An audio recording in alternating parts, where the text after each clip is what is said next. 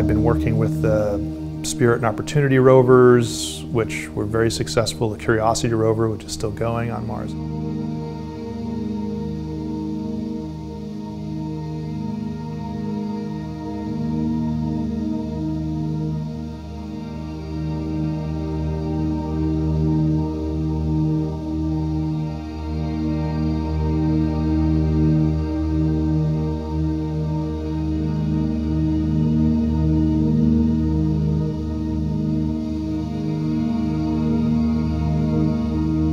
Mars 2020 rover is going to a place called Jezero Crater, where there's this beautiful fan delta that is built into the crater. There was a river that was flowing down the crater walls, moving sediments down like the Mississippi River, dumping them into the Gulf of Mexico. Then Jezero was a shallow lake, gentle environment, beautiful delta. And on Earth, those places preserve organic molecules, fossils, evidence of the past existence of life upstream.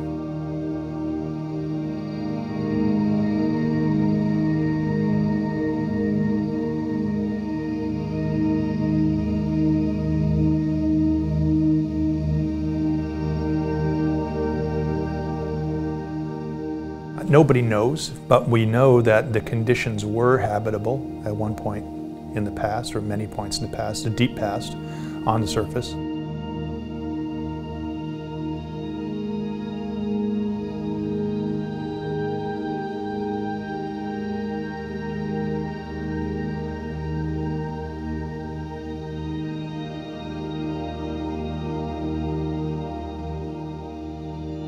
Here's this place right in our backyard, essentially, where it's the most Earth-like planet in the solar system besides Earth itself, where there used to be rivers and seas and lakes on the surface. The climate changed dramatically, where there still could be groundwater at depth.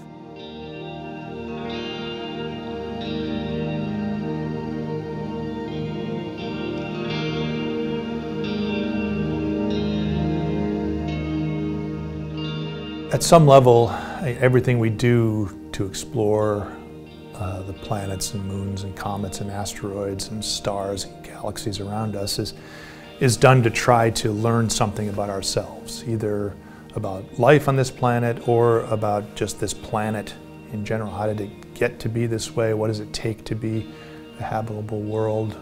How can we find others? And how can we preserve this one to the best of our capabilities?